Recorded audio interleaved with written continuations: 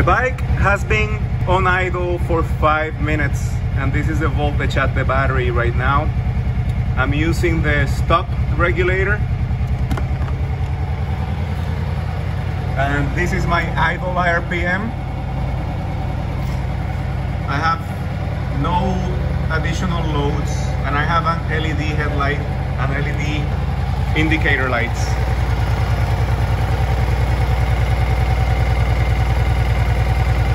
Now, this is the amperage that I measure at the regulator in this condition. It's on average 11, slightly more than 11 amps RMS. I'm measuring AC at one of the stator coils. You can see my SH775. It's not plugged right now, but that's what I normally run on the bike. So there you go. That's my idle charge current AC measured at one of the coil wires. So I'm just gonna do relative measurements. I'm gonna only measure one coil wire. They should all be the same. So that way I can measure everything relatively. I don't have any more instrumentation than this loop meter. Okay. Now I'm gonna go ahead and put a load on the bike by turning on my grip meters to the full.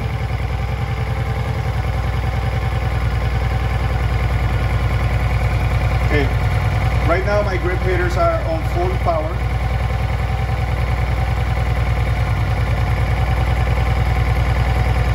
And it doesn't look like the charge current went up. In fact, it might have gone down, but it didn't change very much. 9 to 10 amps.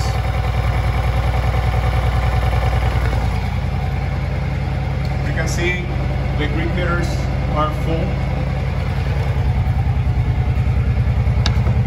and the battery voltage went down just a hair.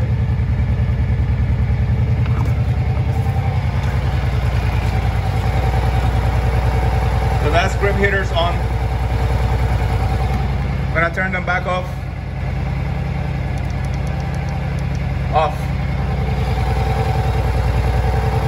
And the current actually went kinda up.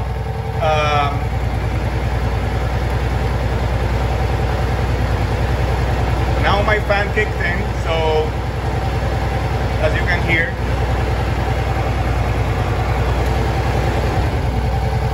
it just went off.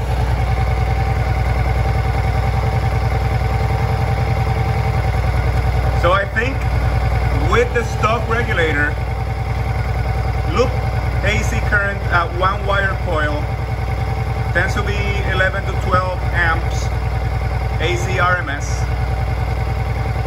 With the bike running minimally loaded, and then once I get loads on, the current actually goes down instead of up. Okay, put a load again.